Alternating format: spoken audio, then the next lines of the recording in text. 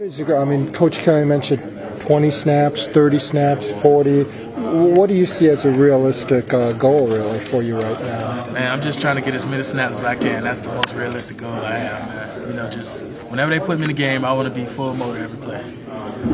Louis, not playing last year, was it difficult for you? I mean, I think maybe you seemed like you knew you weren't quite ready for the speed of the college game. Yeah, it was kind of hard, you know, coming from high school, you know, being the man, everybody talking about you, you know, the man of your town.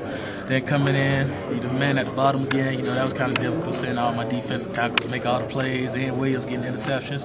But, you know, I encouraged them on the sideline, you know. That just helped me get through it, man, because I know I came in and made a mistake by being overweight, so it was nothing. I think I heard from someone that you switched to number 9 as a little bit of an homage to Kyle Rudolph. Can you talk about your relationship with him? I mean, how did the defensive tackle getting buddies with the starting tight end? You know, I couldn't even say, man. I was just attracted to him.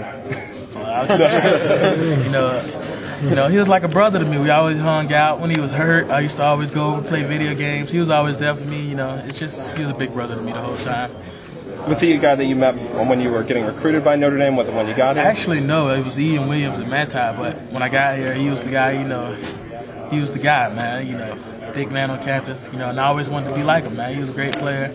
He wore number 9. So, hey, I'm trying to be like him, man. That's why I got it, man.